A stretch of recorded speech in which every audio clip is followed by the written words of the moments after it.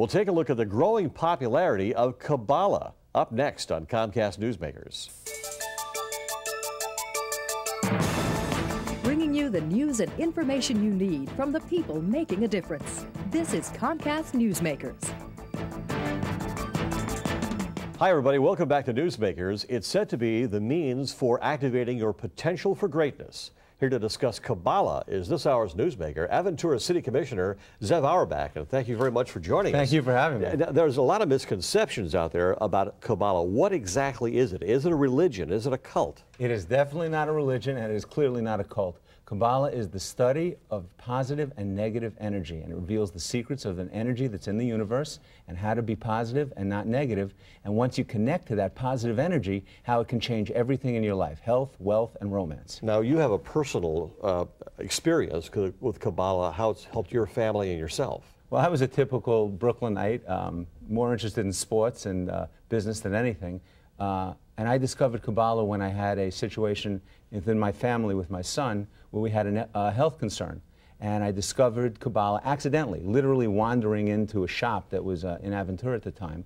And I started practicing what the Kabbalah was teaching me, and I saw a dramatic change, miraculous change. So I continued to stay in the center and study, and I saw these miracles, what I call miracles, modern-day miracles, and changes in everyone's life. Everyone had a story, whether it was a health story or a wealth story or a love story. They all had a miracle story from the teachings of Kabbalah. I realized it was real. So I've been studying now for over 9 years, and it's the real thing. And you're an advertising executive. You're also on the City Commission at Aventura. Yes. You've had a lot of success in your life. Do you owe that to the mindset you've established with Kabbalah? Everything in our life is consciousness. I clearly owe my business success. Owe my business success to Kabbalah and the success of the health that the story I told you about my family. It's all consciousness, to be proactive, not reactive, to be sharing, not taking. You build up a bank of energy around you that travels with you for your entire lifetime. And the more positive energy you put into that bank, the bigger your bank account becomes. And years after I've done positive acts, I've seen that it's almost like the law of attraction. I've seen that positive act follow me years later, and it pays off. So once you're in that mindset of giving and sharing and being positive, it's shocking how it can change every aspect of your life. Do some people just follow the Kabbalah principles because that's the type of their nature, or do they have to be taught on how to do this? Well, the truth is it runs counter to our nature, because our nature, our human nature, since we're born, is to take, is to be greedy, is to be selfish for oneself alone.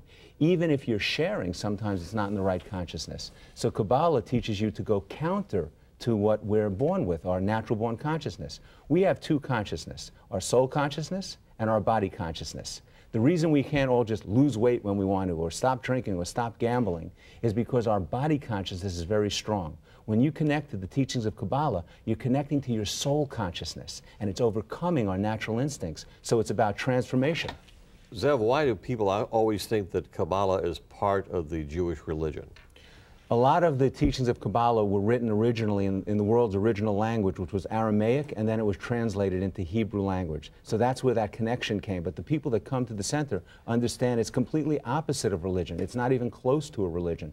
In fact, 50% of the people that study Kabbalah now at the centers are not Jewish. They're from all different religions. And they go back to their churches or synagogues and follow their own religion, because this is just kind of like an addendum to what they're doing in life. Oh, absolutely. If you go to church now, you'll continue to go to church. Kabbalah is spirituality, positive and negative energy, and it's practical that we use it in our day-to-day lives. It's a practical science, and it's a study. It's much closer to science than it is to religion. Are you a different person now than you were before? Oh, absolutely, I'm a different person.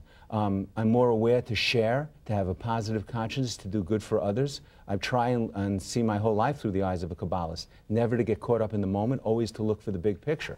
Of course, you go to the Kabbalah Center to learn all these things, and there's a place where you get all this knowledge? You definitely can go to the Kabbalah Center in North Miami and Boca, and I teach free seminars called 29 Amazing Minutes, and I'm teaching one on November 3rd, Monday night, and I'd love for you to come. Okay. And I can give you a better look at it. All right, thank you very much. This hour's newsmaker has been Aventura City Commissioner Zev Auerbach discussing the growing popularity of Kabbalah. I'm Spiro Canton. The preceding has been a presentation of Comcast Newsmakers. And now, back to CNN Headline News.